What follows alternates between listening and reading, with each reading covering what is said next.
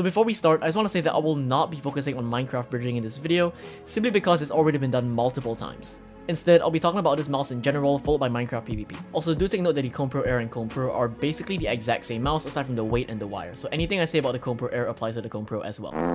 So the Kone Pro Air is easily an S tier mouse in my books, and I'll be going through the reasons why I think so. First off, the build quality is absolutely solid. I've been using the mouse for about a month and there's absolutely zero creaking, no flexing, and no weird rattling noises at all. The mouse is solid and will definitely last a really long time. Secondly is the shape. The shape is an ergonomic shape, but it's not a really aggressive one like the Model D Wireless or the Ninjutsu Origin 1X. And so people who like ambidextrous mice will most probably be able to enjoy the shape as well. The third thing are the skates, and I have to say that Roccat easily has the best stock skates out of any company right now. They're pretty much already on the level of Corepads, and across all of my mousepads they glide very smoothly and quickly.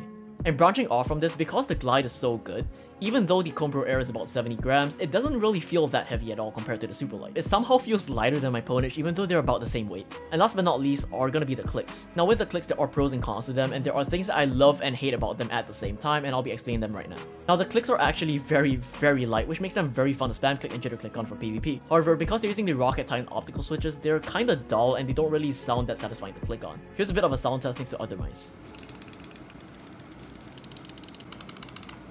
So yeah, they do sound pretty bad, but once again, they do feel pretty nice, so as long as you wear headphones, I think you'll be fine. Now overall, this is a very solid mouse, and it's definitely going to be competition for the Pwnage Symm 2 as well as the Hati-S Ace wireless, both of which are my top recommendations at around the same price range. Now because the Roccat is going on sale for $90 right now, I would just say go for the Roccat if you want to save money.